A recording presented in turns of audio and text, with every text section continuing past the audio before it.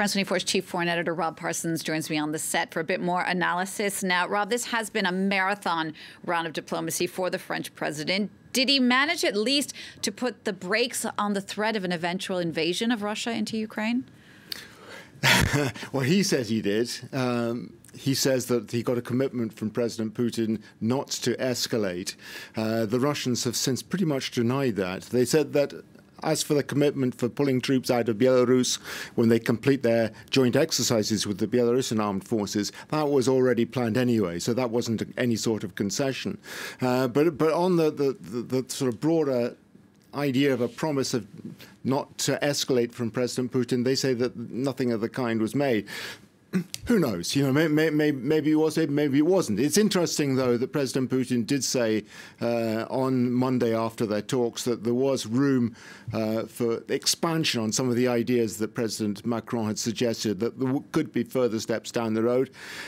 Certainly, I think most people welcome the idea that diplomacy now is gaining traction. The UN Secretary-General, for one, said he really welcomed it. It's a major step in the right direction. It will be followed next week by Chancellor Scholz going to Kiev and to Moscow. So whilst the top leaders are talking, hope will start to grow that perhaps conflict can be avoided.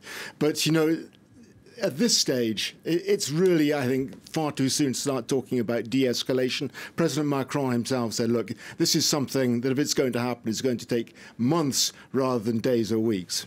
And what about the Ukrainian president in all of this, Volodymyr Zelensky? Could there be a way forward on some issues here, particularly in regard to a potential restructuring of European security? Yeah, well, this is one of the big questions. I think probably President Zelensky is a little bit nervous about the idea being put forward by President Macron of a sort of new European security architecture. It's an idea he's been keen on for quite a long time, but it's also an idea that the Russians have been putting forward as well. And I think he's just a bit concerned that if some sort of new general architecture is put together, that Ukraine could lose out on it, that the path to future NATO membership might be barred to Ukraine. It has to be said, however, that although President Macron might himself be quite sympathetic towards that idea, it's not a change in Europe that he can affect himself. It has to be done through NATO, through the United States and others.